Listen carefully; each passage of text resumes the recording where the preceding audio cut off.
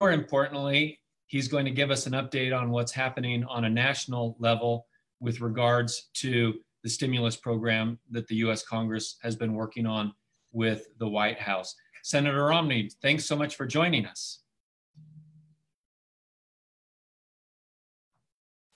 A little closer to home, and fortunately, I have my team all back in Washington, D.C., and they're pouring through the documents. It's about a 1,000-page bill at this point, but it hasn't changed pretty dramatically since Saturday and Sunday, when we thought it was pretty well put to bed, but the Democrats came back and wanted some things that they've been looking for a long time. So we'll see if we can get it done. I keep hearing from my team back there and from senators I've spoken with on the phone this afternoon that it's on the 2-yard line, but it's like, okay, guys, push it through. Do you want me to give you a brief update as what's in it?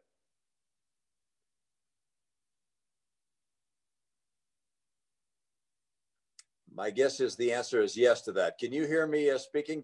Nod your head if you can hear what I'm saying. Okay, I see Natalie's got thumbs up. All right. I'll just give you a quick rundown of what's in the bill. There are 3 major parts. The first part is for individuals, and that was the task force I was on. We provide $1,200 per adult. And if there are 2 adults in the home, that's obviously twice that amount, an additional $500 per child. That's a check that should be coming out for the IRS.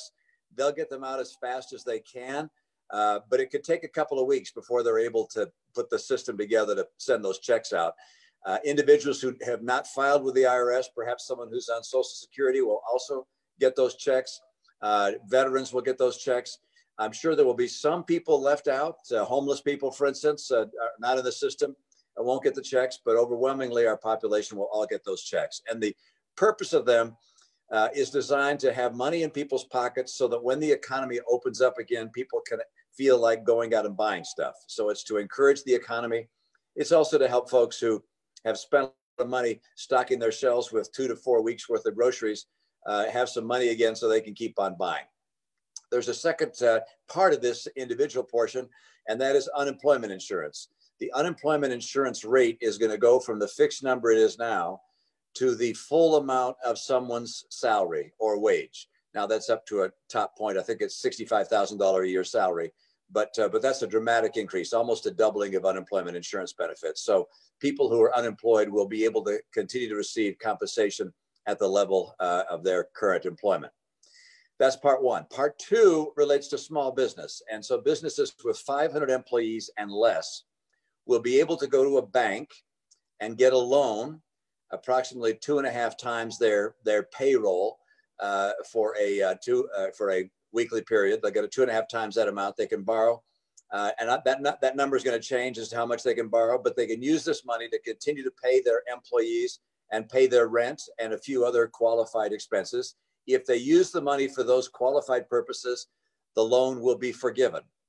It's guaranteed by the SBA. The bank takes no risk. The bank will get a fee for having originated it and servicing it, but they'll be forgiven.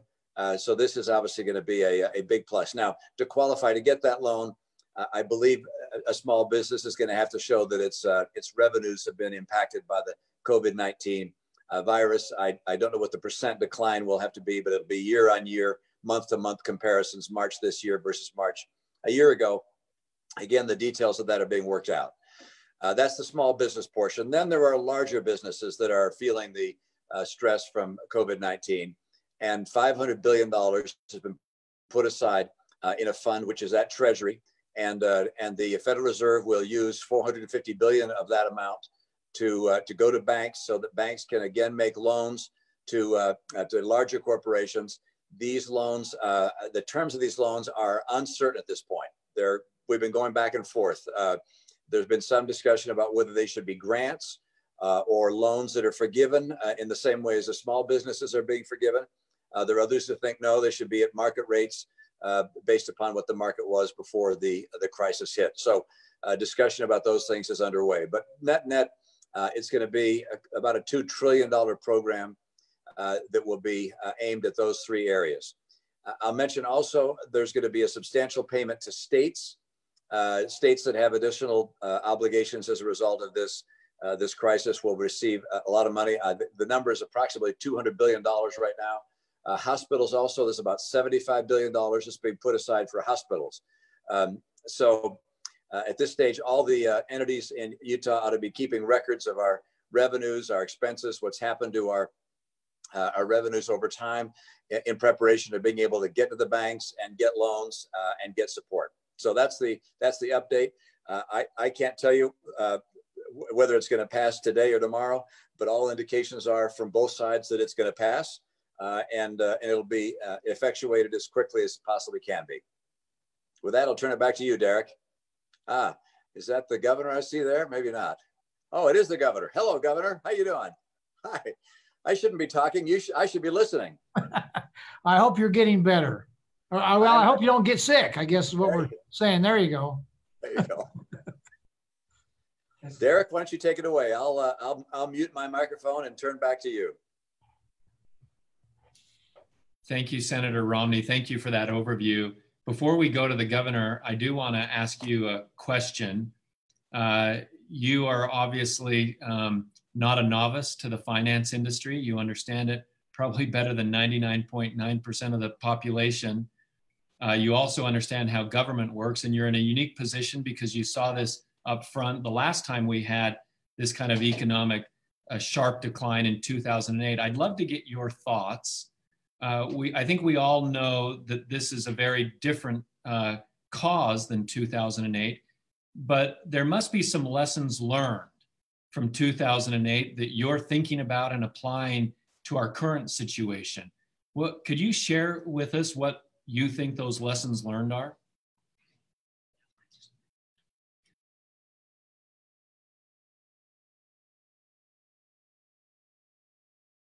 The economy as the downturn hit its bottom, and that's something which we're copying, frankly, in the provisions this time. There was also another element in 2008, and that was an inspector general was stood up to oversee the appropriate distribution of funds and to make sure that it was not done in a fraudulent manner. And we have not yet established that in this legislation. A number of us have called for a special inspector general to be created. In 2008, there was a $100 million appropriation associated with that inspector general and their office. We'd like to see that happen this time. Whether that happens in the bill right now, given its speed of passage or not, I can't tell you. But there will be an effort to oversee what's actually done and to make sure that states are using the money properly, that corporations that borrow the money in fact needed it, and that they use it for the purposes they said they were going to use it for, that the forgiveness of loans is as appropriate under the law. So those are obviously two of the elements. And I'll tell you the greatest, I think, question mark right now in Washington, beyond this stimulus effort and this rescue package, the CARES Act it's called, is when we begin to slowly return the economy to a more normal status. And you've heard that there's a back and forth on both sides on that. I would tell you that I spoke today with the head of the CDC. The people in the public health world feel that it's very important to gather data from hospitals across the country to find out just who is going to the hospital by age and by health condition, who is requiring ICU coverage or treatment, and then who's dying. And with that information, we hope to be able to make a more careful calculation of how to return a more normal economic footing. The hope is that those of us that are at higher risk will be able to continue to take pretty extreme measures to stay safe. Those that are at lower risk will be able to go to work. But when that will happen is uncertain, given the very limited data that exists right now. And by the way, one more thing I'd like to mention, which is I'd love to get the chance to speak to your members more broadly, both here but also in rural Utah. The chambers that are also joining this call might help set up some calls across the state so that we can give more information about how to apply for some of these small business loans that are coming up soon.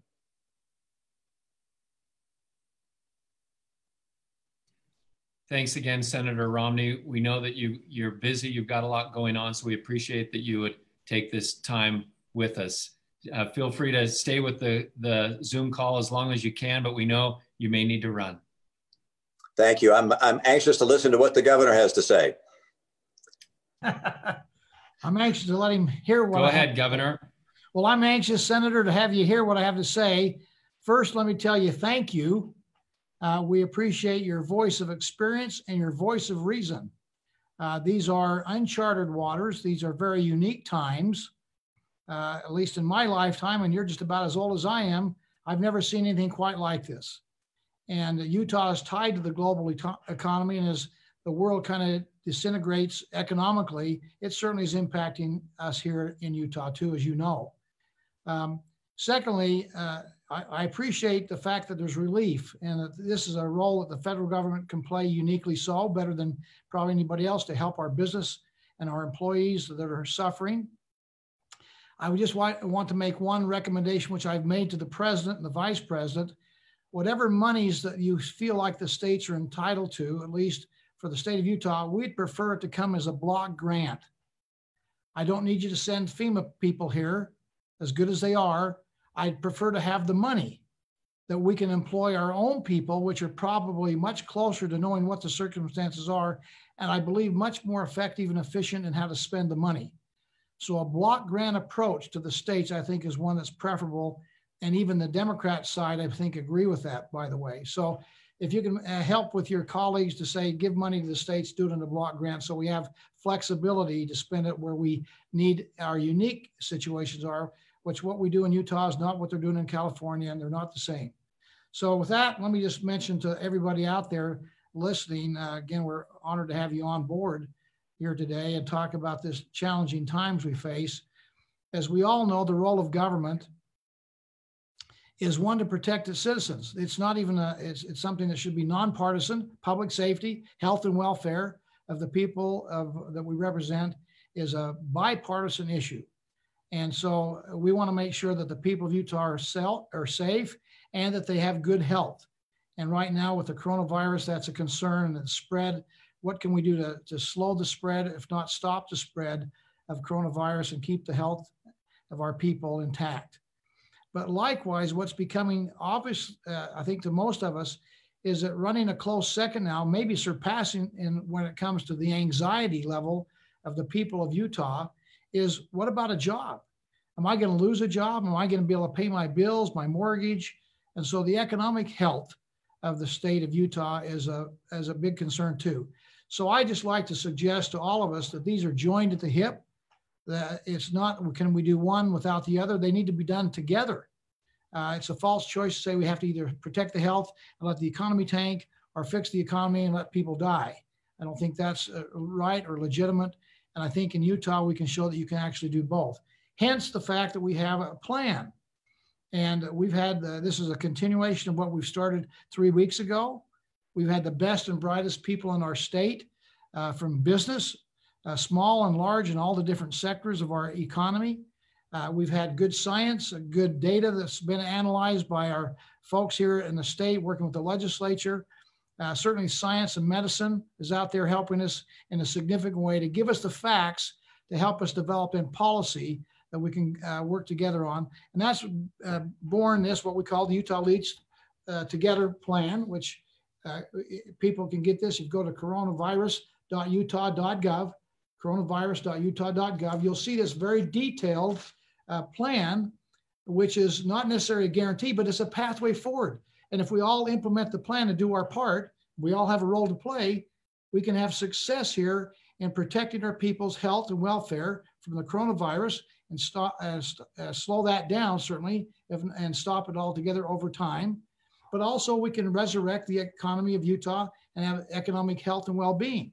So that's the plan, and we appreciate all those who've worked on this so diligently. This last week, we've had about 100 people, the best and brightest minds from different walks of life, saying, here's the plan, and we have some certainty and some opportunities to, in fact, implement this plan to our benefit. Let me just say, and I know, Derek, you said this a number of times, I've heard you, this is a living document. We've got it there so people can read it. They can hopefully understand it, make recommendations, suggestions, if they have questions to ask about it. This is something we want to use as a baseline to improve our plannings going forward. It's an action document. It has 3 phases to it. We're in the urgency phase. We want to get to the stabilization phase, which we think we can do in probably 4 to 8 weeks. That's doable, that's realistic, based on analysis and data and modeling. We get the stability phase and we get that done, and we can start to move into the recovery phase and have the economy to start to grow again. So I'm sure Natalie Gochnour is going to give more detail on that, I hope, for people to understand. But please read it. Last but not least, I would just say this. This is an action plan. This is not my plan. This is our plan. Again, wise people have put this together, but it will only work if all of us participate. We can't say, well, let's let everybody else do social distancing. Let's let other people do some of the difficult things, and I'll just ignore it. If that happens, this plan won't work. And so we need to have everybody take responsibility to help us implement the plan. We all have a role to play, and we have to play that role if we're going to have success. Last but not least, I'll just say it's been encouraging to me. I'm optimistic. I really believe this is going to work, number one, but I'm optimistic about the people of Utah. I've seen their character under the crucible of adversity here. These are challenging, unique times. But I appreciate the fact, as I've observed over this last couple of weeks, acts of kindness, acts of sacrifice, finding people that are underprivileged that maybe need some help. Maybe it's just bringing a loaf of bread by their home and dropping it on their porch. Maybe it's a phone call to say, let me cheer you up. How are things going? Checking in on those who are shut-ins, those who are older. We know that those above 60 have got to take extra caution to isolate themselves. If they have underlying health issues, it makes it even more difficult. So again, we're doing some great things here. And I guess one piece of good news, maybe you haven't talked about this, Derek, but testing has been the big bugaboo across the country. The ability not to test people to find out, do you really have the COVID-19 virus?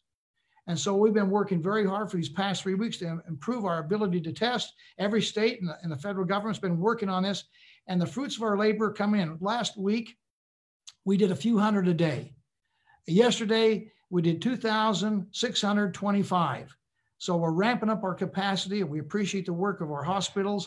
The University of Utah, ARUP, which is doing a bulk of the lab work.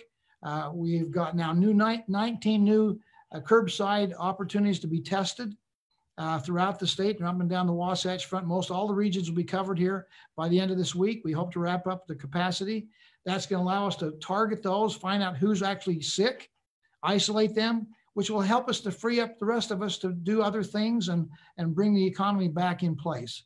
So again, the document is good, it's solid. So people read it, find out where you play a role, and then play that role. So with that, Derek, we'll turn the time back to you. I'm hopeful, I'm optimistic. This has been a good day. We have a certified plan in place we can all follow.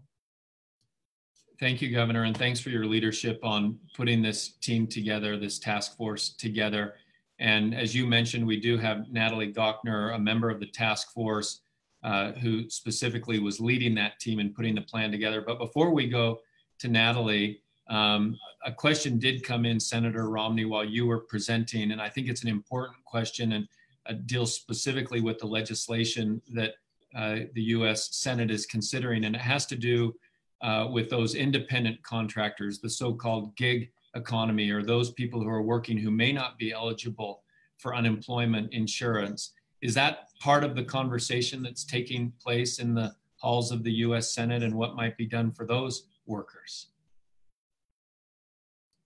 Senator, there you go. You're off mute. Go ahead. All right. There is an effort. They are specifically recognized in the legislation. There's an effort to find a way to help those the people who work in the gig economy, independent contractors, sole proprietors, and so forth. They are all covered under the legislation, either within the unemployment insurance scheme or instead in the small business scheme. So one or the other provisions will be able to cover those individuals. That is one of the priorities that was put in the legislation. Frankly, Susan Collins was the one who championed that effort, and I believe we'll see in the final legislation that is well encompassed. Great, thank you for that clarification. Natalie, we're going to go to you next. The governor did a wonderful job of teeing up the plan, and I love the way that he said this is our plan. It's not his plan. It's not even the Natalie Gochnour plan, although you were the primary driver of the team that put it together, and thank you for that. But I think it'd be very interesting for our listeners to hear about some of the specifics about not just the plan itself, but how the plan came together. Thanks for being on with us. Yeah. Happy to do that. Derek, you're hearing me okay? Give me the thumbs up. Great. Thanks, everyone. So I serve as an associate dean in the David Eccles School of Business. I also direct the Gardner Policy Institute. Under the governor's direction and Derek's, I was asked to help with the policy arm of the Economic Response Task Force. Of course, I work at a public university and we have a service mission. And so this is something we're very happy to help with. I participated with a very large group. Many of you were included. Not only business leaders, nonprofit leaders, but really significant partnerships with the Governor's Office of Management and Budget and the legislative branch to speak specifically to an economic plan that would be helpful. That plan is this. I'm going to put it up in a minute, but Utah Leads Together. And before I put it up, I just want to point out that the most important economic guidance in the plan is to follow public health guidelines. If we do, the economic impact will be shorter and less acute. We are entering a critical phase of the next 10 days to 2 weeks. We're all in this together. If we make sacrifices in the short term, we will do better in the long term.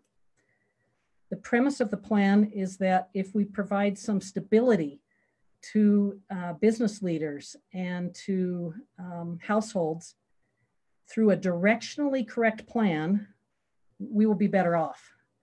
And so I'm going to go ahead and put this plan up on the screen. I think that will do. And Derek, I'll ask you to confirm that you're seeing it with a thumbs up. Great. Okay. So the first thing you see on this plan is right on the front cover. It mentions that it is dynamic. It mentions that it will be monitored daily and updated as required. That's really key because we're in an uncertain environment. And so this is version 1. And because this is a data-informed plan, it will change based on the monitoring data that the governor just referenced. I'm speaking of testing and tracing and the like. I'll also highlight that the goal of this plan is to provide Utah businesses and residents with clarity and specifics about the plan for a health and economic recovery. And we make 3 asks in the plan: rigorously follow public health guidelines, stay engaged with the economy, and assist those in need. I think the biggest innovation in the plan, at least from an economic perspective, is to recognize that economies, when they're hit with something like a pandemic, they go through an urgent phase. It pauses, it stops. And then you'll move to a stabilization phase and then to a recovery phase. And it's this line of thinking that the plan is based on. Now, I'll skip over this testing, measurement, and treatment, but that's not because it's not important. I'll let you read that in the plan, but I think it's important for business leaders to know that the governor's office, in working with the Department of Health and Intermountain Healthcare and University of Utah Health, is putting together measures that will help us understand when we're in the urgent phase and when we can start to transition to the stabilization phase. So right now, our goal, you can see on the urgent phase, is for it to last 8 to 12 weeks, starting March 16th. So it's backdated just a little bit when a lot of our urgent public health practices went in place in the state. You can see in the public health practices, we've got testing increases, contact tracing and active monitoring, extensive social distancing, high-risk populations stay home, school disruptions, online learning at the universities. And you can see how those have taken place. If you look at the bottom here, there's a measure. It says COVID-19 transmission rate of 1.5 at the beginning and 1.0 at the end. So if I'm person A and I have the virus, right now we are tracking at 1.5 people will get the virus. That's where you get the exponential from. During this phase, we have to get it to 1.0 in order to move on to the stabilization phase. Another really important point is under the economic characteristics and practices. I'm circling them there. This is a very clear message coming out of our state leaders. The Utah economy is open and operating in compliance with specific public health practices. And we list every major industry here, but we note that there are several industries that are operating under specific restrictions. And then I'll flash forward it here. Right here in the report, we provide the guidelines for, you'll see general guidance and then guidance by industry for what we're asking people to do to engage with the economy safely.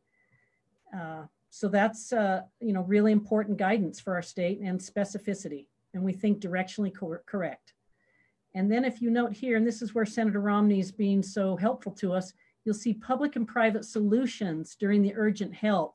We have aggressive monetary policy, reduced interest rates. I think we'll get forward guidance.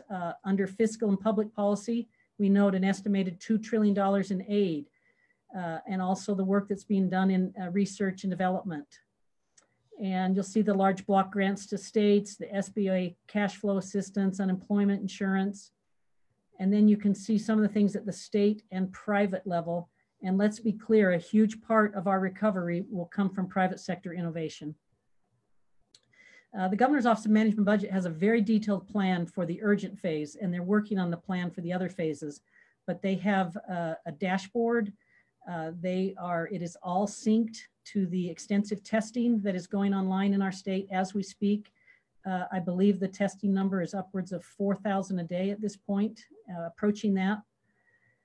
I won't go into as much detail here on the urgent phase, the stabilization phase, but you'll see 10 to 14 weeks is where we're thinking. The measure here is the COVID-19 transfer rate must be less than 1 and declining. And if you'll see in little small print there, but if we return to 1 or greater, we will go back to the urgent phase. And then you can see the public and private solutions here. This is when the fiscal policy, monetary policies start to really take effect, and you're receiving this aid. Highly impacted industries are receiving aid. The R&D work continues. There's this cash infused in the economy. That, coupled with what's happening at state and local private level, it starts to help.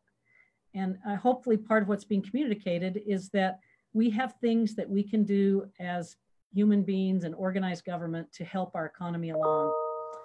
We then move to the recovery phase. We think that'll be 8 to 10 weeks after the stabilization phase ends, and it will proceed for 8 to 10 weeks.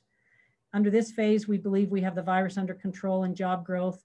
Here we're looking for a COVID transmission rate of near 0. And you can see some of the things that we would expect to happen under that scenario.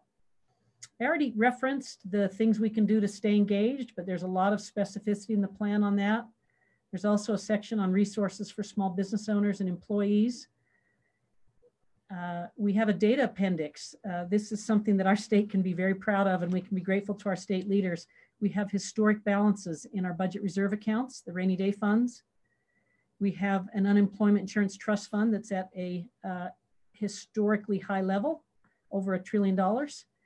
And then Senator Romney, we did try to detail the monetary policy to date and some of the thoughts we're having on the fiscal policy to date. We should get more detail here in future plans. I'll just end by saying here's a list of the people and entities that were helpful in pulling this together. I read a report today by McKinsey that talked about time boxing this event, suppressing the virus and shortening the duration. And so this is where it comes back to a little section I'll note here that says protecting the hive. If there's any place where our social capital, our social cohesion, our civic responsibility can shine, it's right now. And it's why we have a governor that's saying times like these bring out the best in people. This is a time for Utah to shine. So with that, I'll turn it back to you, Derek. Thank you, Natalie. Thank you for walking us through that. I'm sure that a lot of people are very interested, may have questions about the report. We want to make sure that people know that you can find the report as well as a one-page overview at coronavirus.utah.gov. There's also an email address where you can engage with the task force. The governor mentioned that this is a Utah recovery plan for all Utahns. And if you would like to give your input to the plan, we would welcome that. You can do so at coronavirus.utah.gov. Speaking of Governor, we're going to go back to you. to give you the final word with regards to the plan that you unveiled today. And as your final remarks, say whatever you wanted to say, but there's one thing that I think it's important for people to hear you say, and that is, when did this plan start? We said it was announced today, doesn't mean that it started today. Go ahead. Well, thank you, Derek. As you know, I've got to jump off. I've got my day job here. I've got 500 bills that have just been dropped on my lap that I've got to get through in the next 8 days that the legislature's provided for me to review and decide what to do with. So I've got to go to that next meeting. But let me just say, this is not something that was invented over the weekend. We've been working on these issues. In fact, a lot of what you see in the document are kind of phraseology that we've used in the past about isolation and testing and making sure we avoid large crowds. And we've moved that to public school closing and isolation when it comes to restaurants and those kinds of things. That's been started 3 weeks ago when we started our first task force chaired by Lieutenant Governor, and even prior to that. But it's been ramped up. And again, your committee's done great work to get us to the point we're at today. And again, this is the most comprehensive plan of any state in America today. There's more substance to it.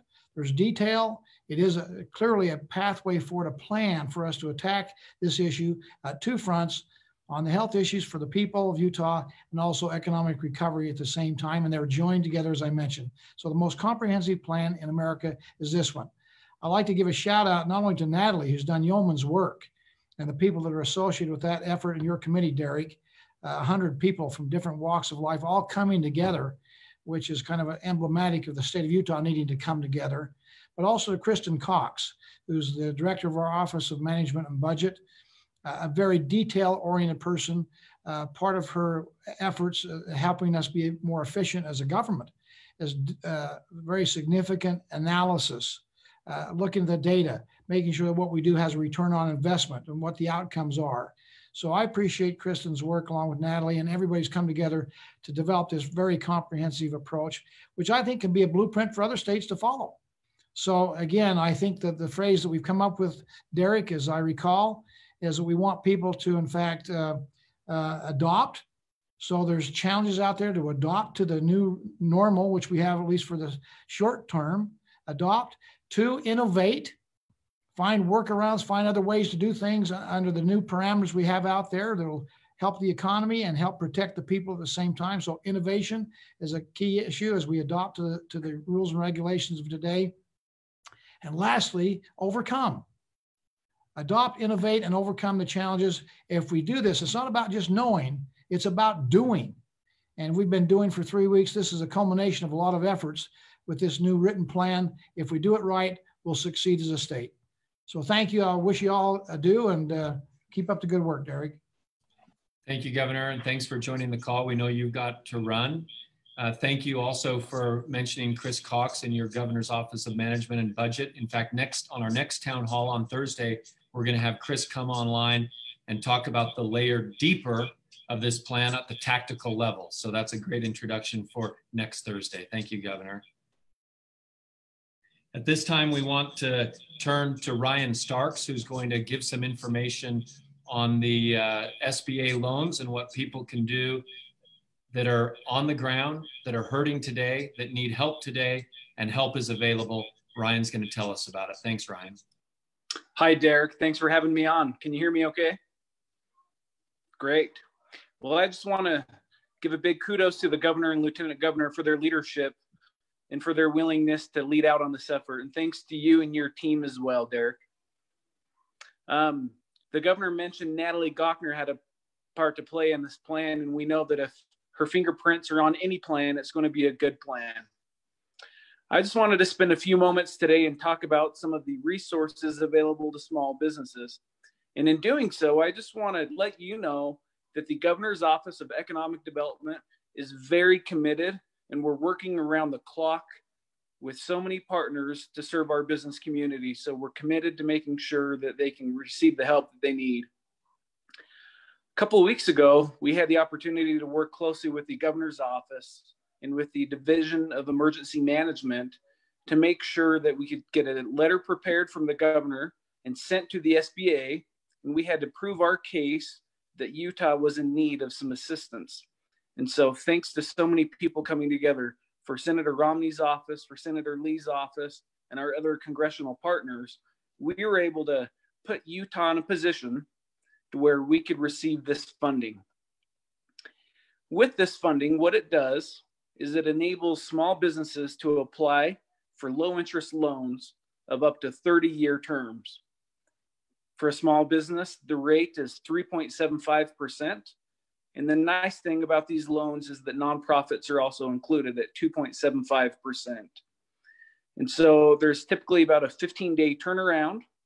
Businesses can go to sba.gov/disaster. And there's an application where all 29 counties in Utah are eligible and where businesses can apply for this money. So that's one of the things that we're doing. I don't know if Janna Wilkinson's on the phone or not with me, but she was going to add a little more to that. Janna is here, and we'll turn the mic over to her. Great. So I'm Janna Wilkinson with the Utah Division of Emergency Management, and I work in the mitigation and recovery section, and we help to get those letters through from the governor to get those programs brought in for the recovery efforts. And Ryan touched on several of the points I had for SBA, talking about the interest rate. There is a cap that disaster loans, currently there's a cap that disaster loans are up to $2 million in assistance per small business. It's for working capital for small businesses and private nonprofit organizations that received substantial economic injury due to COVID. I saw a few questions popping up as we were looking at this in the Q&A, so I thought I'd address a few of those. I think some of the comments from Senator Mitt Romney may have caused a little confusion and several questions about the interest rate. So Senator Mitt Romney was discussing the stimulus package that the federal government is currently discussing. So they're currently discussing options of making SBA loans interest-free or potentially even making them grants that can be forgiven in certain circumstances. So that's an ongoing conversation for that package. It's not official at this point. So at this point in time, the SBA rates and interest rates are currently still at 3.75%, with 2.75% for nonprofits. That may change if that stimulus package goes through. So those who are asking questions about that, how do they know if they qualify for that? That will become forthcoming once the stimulus package is finalized and officially put out. Ryan already mentioned the website that businesses can apply to. Unfortunately, the website is a little bit slow. Normally when SBA puts these disaster loans out, there's only a few communities around the country that are applying at one time. And currently nearly every state and every county in the country has businesses trying to apply. So it is creating some slowdown and some backlog in the system. If you're having trouble, please reach out to their customer service line. It may take a while to get through, or just continue to try back later to fill out those applications. We are passing on information from the businesses that have submitted those economic injury worksheets to the state of Utah. We're passing that information on to the SBA, and they're trying to follow up with those people that have submitted worksheets. For people that are seeing those requests for those worksheets still out there on Facebook, on LinkedIn, as was mentioned earlier, the state and a lot of people got together to get those worksheets in so we could request SBA. Once SBA became official, though, those worksheets are not part of the application process, and we're only needed to request the SBA loan programs. So if people see those economic injury worksheets, or they see them attached with my information to send them to me, those are no longer required. And we suggest that they go to the SBA application website instead. That will be the fastest way that they can receive service and get those loan applications in. Any questions? Janna, one question that I hear often is clarification on whether nonprofits are eligible. Are they considered small businesses under these SBA disaster loans? Yes, so one thing that SBA has put out in a lot of their material is that they do say small businesses and private nonprofit organizations. I don't have the SBA's official matrix on how they break that down, which exact types of nonprofits, but they do specify that private nonprofit organizations are eligible. I'm not sure where that falls in with government nonprofits. There are some quasi businesses that have some government and nonprofit together. But that's something that they should contact the SBA. And if we get any more information on that, we can put that out to help clarify that question. Thank you for that clarification. Janna, you may not be the right one to ask this question to, but I'm going to ask you anyway. You can defer to Ryan, and if Ryan doesn't know, we'll find the answer down. But a question came in that I think is a very good question, and that is, with all these new stimulus programs coming online, including things that you have been talking about, like the SBA loans, do they become mutually exclusive for businesses? For example, if a business applies for an SBA loan, does that mean that it would not be eligible for payroll forgiveness that Senator Romney talked about? I can't answer it completely across all packages. I'm not sure how the state is going to handle funding that they put out.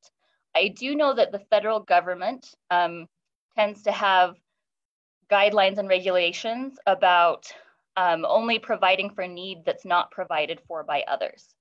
So for businesses that may qualify for small business loans, if those business loans are for specific items that aid from another federal program might cover, they won't receive double aid. They could receive more aid for items that were not covered by the original SBA funding, but they wouldn't be able to receive double funding for that. In general, most federal programs are set up that way. They will help and complement each other, but they won't provide the same aid for the same service. Thank you for that. Ryan, we'll kick it back to you if you have any final comments that you wanted to make. And to coordinate all of these federal resources, but on the state level, we're working closely with Salt Lake City, who has their own loan program at 0%. And we're pleased to announce that GoEd, under the leadership of Val Hill, is working to create our own fund that'll be available to businesses within the next 7 days. This fund will also have a 0% interest rate, and it'll be that bridge to help the businesses meet their payroll needs and their other overhead needs until the stimulus package kicks in. That's great news, Ryan. And maybe we, when you have that finalized, you can let us know and come back and we'll share that with all the listeners. Will do. In the meantime, Derek, people can go to the coronavirus.utah.gov website or business.utah.gov, where we list a number of resources available to businesses. Great. And thank you for reminding everyone of where they can find those resources. Thanks, Ryan. And thanks, Janna. We've been talking a lot about small businesses, and now we'd like to talk to small business owners, those who are doing exactly what the governor outlined when he said to adapt, to innovate, and to overcome. We've invited Matt Caputo. Everybody knows Caputo's Deli. Matt, thanks for joining us. We'd love to hear from you about what you're doing to stay safe and to stay open for business.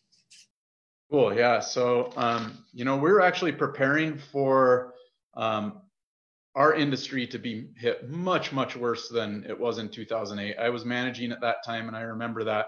And I think that we'll have, in retrospect, easily shrugged that off compared to what's coming for our industry. For example, our restaurant sales are down 80% right now. And we're actually have an active delivery and curbside program that's doing quite well. Most restaurants don't have that. We have a wholesale business. Our wholesale to restaurants is down 95%. On top of that, we have perishable inventory that was set to serve those restaurants that was bought on terms, so we still have to pay for that. Our Caputo's U of U location, because the campus is closed, it's totally closed. Our website, our wholesale company also sells to over 2,000 accounts nationwide. And unfortunately, most of those stores like Caputo's around the country that buy from us have absolutely frozen their payables. So we are not getting paid on things that we've already sold. Our classes, we do 4 of those, about 4 a week on average. We're a big revenue center for us, 100% gone. The earthquake shook at least $12,000 off our shelves downtown. The building next door to us crumbled. Some of the facade off of it. Luckily, our seismic upgrades we put in when we bought this building, our building seems to be in good shape. Now, there are silver linings. In addition to the restaurant that we have, our locations are also grocery stores, and we happen to specialize in traditionally preserved and nutrient-dense foods. So our community is showing great support, and in all 3 of our market locations, sales are up in the market. Also, before this all went down, we had a thriving online business where we're shipping food all over the country. Now it's not just thriving, it's actually booming. Now it's not enough to make up for the lost restaurant sales, but it's a real blessing that we're super happy for. We're very blessed that so far we have not had to lay off or furlough any employees. And despite all these challenges, we have such wind in our sails. We have the best crew ever. It's because of their resilience. It's absolutely inspiring. Because of their resilience, their work ethic, their flexibility, their can-do attitude, their instant willingness to shift to doing whatever it takes has allowed us to adapt. You know, we have chefs that are now packing online orders. We have cheesemongers that were now instead delivery drivers, things they never signed up for, things they never wanted to do, but people are doing what it takes. So we have temporary bridges that are paying dividends. For example, we did a gift card promotion that went live on social media today, where you buy a gift card today, and then during the holidays, we'll send you gift cards with extra value on it. And that is already showing signs of great success. However, it's not the temporary things that I really wanted to talk about today. More importantly, is we are looking at this at Caputo's as an opportunity to really reinvent our services for the next era. And we do think that there's a major paradigm shift for our industry that we will have to live within. So here are some of the things that we intend to focus on permanently. First and foremost, the market is open. At 3 locations with the city, our business license is the same as a grocery store. We're listed as grocery food, so we are remaining open. And like I said earlier, we have nutrient-dense, traditionally preserved foods. Another thing that we're doing is that we've implemented with our own staff and our own vehicles is delivery to a lot of the areas in Salt Lake with 45 minutes window. That is both sandwiches and groceries. So someone can order either online or call in and get a delivery to their doorstep within 45-minute time window. We are also offering free shipping via FedEx and USPS inside of Utah. So those that want to order groceries online can do so and expect to get it usually within 1 business day, because Utah's in our 1-day ground zone. With the current delays, we're experiencing about 1 to 3 days, and that has been really, really popular with people looking to stay home. We're also today putting together our first virtual class using this very program of Zoom. We will be able to host up to 100 attendees, where we're going to be doing a cheese tasting, where they will sign up in advance, pay the normal class fee that we always charge for our everyday classes, and receive the cheese via USPS before. So utilizing the skills and the services that we've already been dabbling in and changing them around, we've been able to maintain our existing workforce. You know, it's a crazy and wild time, but so far, unless there's any more major paradigm shifts or the situation deteriorates further, it looks like Caputo's will live to fight another day. Never worked harder in my life, but we feel really blessed that our crew has just been so adaptive to this. So thank you all for inviting me, and that's what we're doing at Caputo's. Thank you, Matt. That is an amazing story. The word you used was inspiring, and it is exactly that. And thank you for sharing it. We also have David Utrilla, who's the president of U.S. Translation, who's agreed to join us for the final few minutes of our program to talk about what he's doing in his business to adapt, to innovate, and overcome. David, thanks for being on. Go ahead.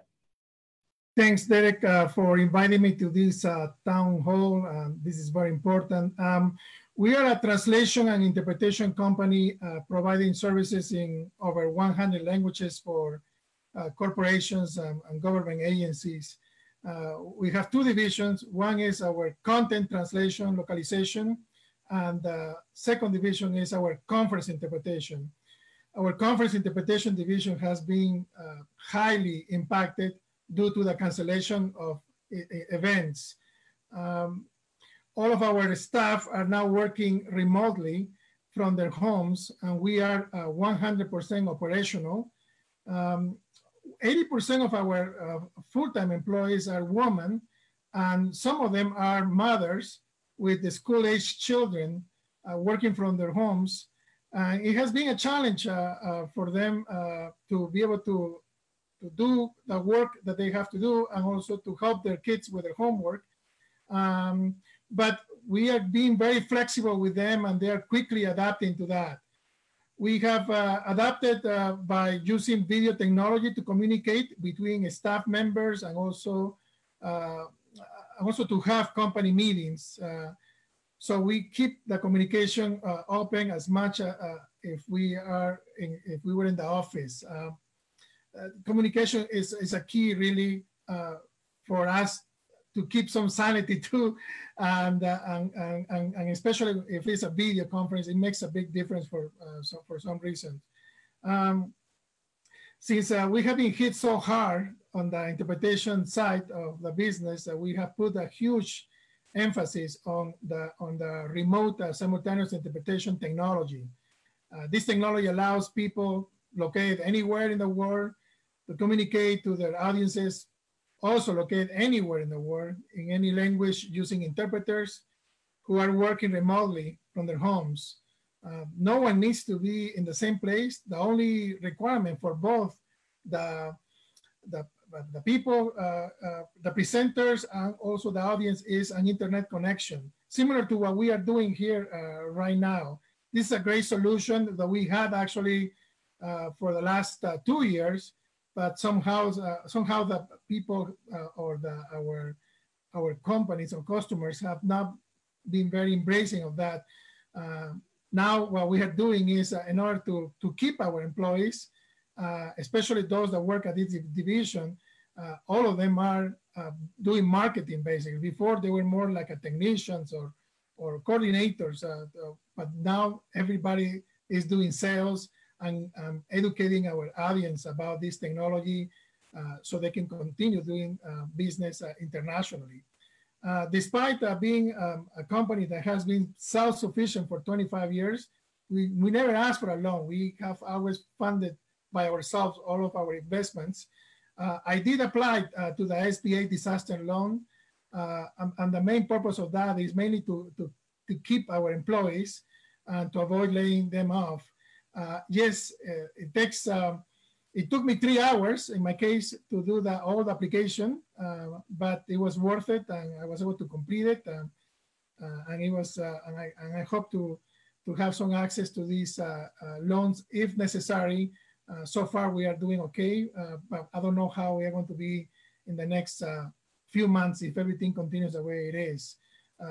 We are applying the mantra of adapt, innovate, and overcome every single day, and that has been very inspiring and has been very good for us. One thing that I'm doing personally a lot is contacting all of our customers to let them know how important it is they are for us, and we are and just by doing some of these one-on-one emails or phone calls, I'm getting a lot of traction. It's amazing in these times of severe, crisis where we are living. How people put together and those customers that you have been serving for many years, they come back to you and they help you out too. I encourage you, the small businesses that are out there, to do the same thing. Just communicate, just talk, not just with your employees, but also with your customers. You're going to get a lot out of them, even in a form of referrals, because sometimes they don't have business because they have been impacted too. And that has been a wonderful blessing for us. David, thank you for sharing your story, and thank you for sharing the specific examples of things that you're doing to reach out and keep your customers. Thanks to all of our presenters today. Thanks to everyone who joined us. We want to make sure that you remember 2 things. Number 1, coronavirus.utah.gov. Go on there and find all the information about the resources we talked about today, including the plan from the Economic Response Task Force that was released today. And number 2, we want to remind you that we'll be doing these Zoom calls on Tuesdays and Thursdays at 4 p.m. The next one will be on Thursday at 4 p.m. We're going to talk specifically about the tactical level of the economic response plan, and we'll be bringing some experts on, as well as continuing to hear from business owners and what they're doing to adapt, to innovate, and to overcome. Thanks everyone for joining us.